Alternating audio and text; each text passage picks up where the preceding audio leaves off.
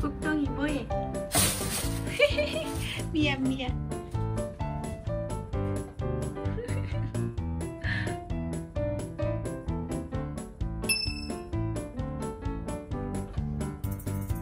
볼 거 없음.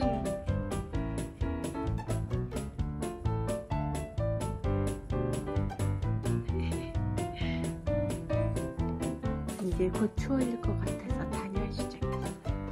이거 몇백은 안 하는 거. 인터넷으로 26분짜리 사서 베란다에 화분들도 들여놓고 복동이랑 여름이랑 따뜻하게 보내려고 언니가 열심히 단열 작업하고 있어.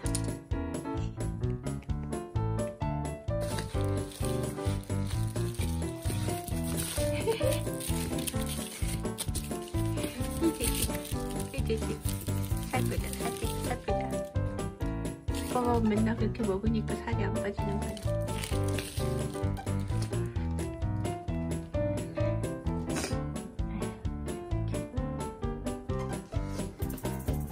그치 복동아. 마무리하고 잠깐 기다려봐.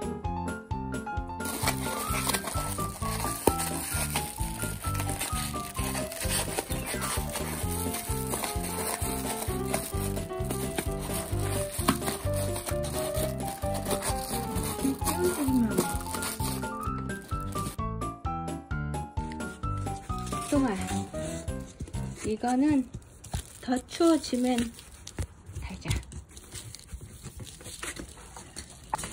이렇게 했는데 문 열 때 좀 더 추워지면 그때 하자. 너랑 나랑 따뜻하게 보낼 수 있어. 어떻게 생각해? 응? 됐어요.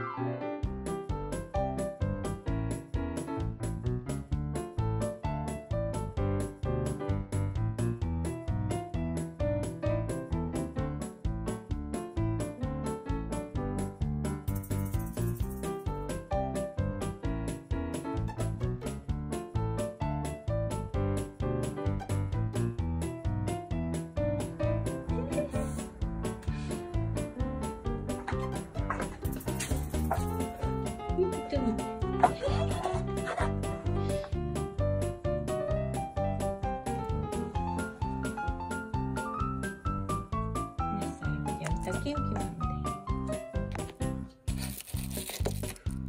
어설프지만 이중으로. 단점! 이거의 단점은 문이 안 닫혀요. 문이 닫히긴 닫히는데 이거 환기시키려면 완전 고생해요. 닫힌다.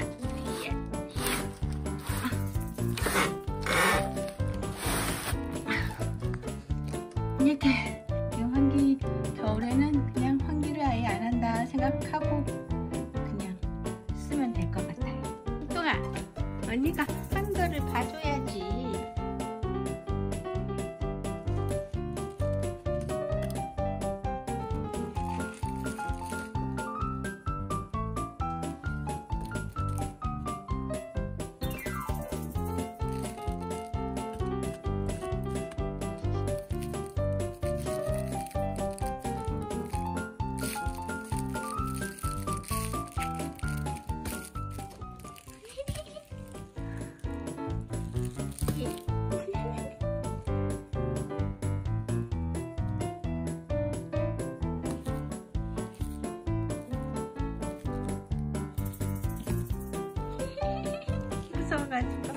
무서워가지고 무섭지 내 이런 사람이야. 맞지 참 무서워하네. 안 무서워하는데 이거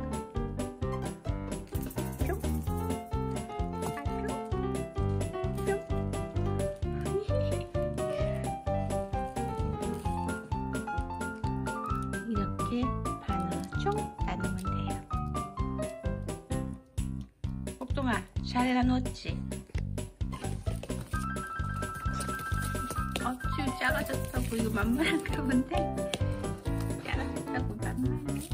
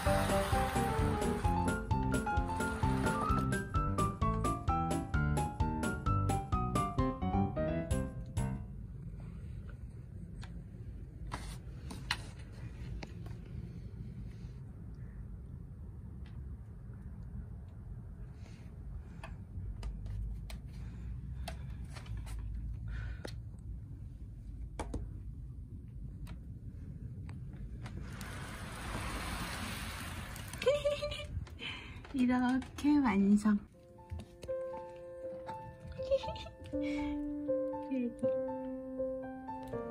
여기 안 붙여도 그냥 베란다 틈에 문 닫아줘요. 이렇게 생겨서 안 닫힐 것 같은데 닫아볼게요.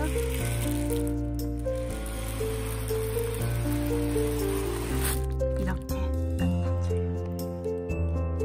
이중 문제는 밖에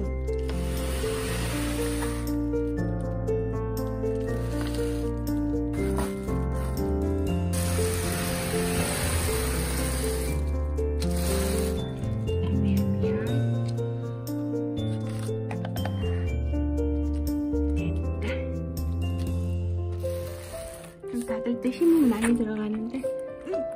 이야, 오빠 밥 또 먹냐? 이뚱땡아.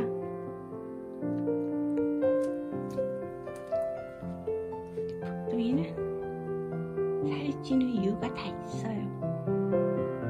히히, 우리 화분들도 다 들여놨고.